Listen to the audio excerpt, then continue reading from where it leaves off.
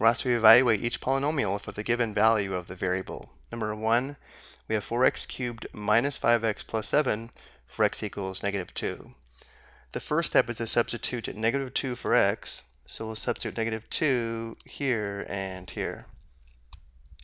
Performing the substitution, we would have 4 times the cube of negative 2 minus 5 times negative 2 plus 7. And now we simplify using the order of operations. So for the next step, we simplify the exponents. Negative 2 cubed is equal to 3 factors of negative 2, which equals negative 8.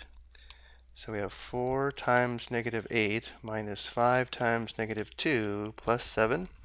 Next step, multiply. 4 times negative 8 equals negative 32. And then we have minus 5 times negative 2 is equal to negative 10. So we have minus negative 10, which is the same as plus positive 10. We can also view this as negative 5 times negative 2, which is positive 10, and just write plus 10. And we still have plus 7. Let's go ahead and write minus negative 10 as plus 10. So we have negative 32 plus 10 plus 7. Adding from left to right, negative 32 plus 10 is equal to negative 22. And negative 22 plus 7 is equal to negative 15. Number 2, we want to evaluate the polynomial when y equals 4. We begin by substituting 4 for y here and here.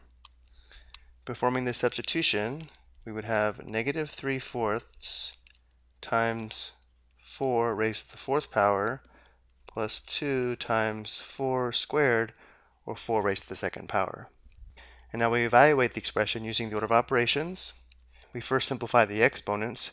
4 raised to the 4th power is equal to 4 factors of 4, which equals 256. So we have negative 3/4 times 256 plus 2 times 4 squared is equal to 2 factors of 4, which equals 16.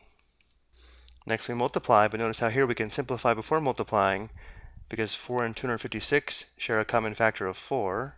As a fraction, 256 would have a denominator of 1. There's 1 4 and 4 and 64 4s in 256. So you have negative 3 times 64, which equals negative 192, plus 2 times 16 is equal to 32.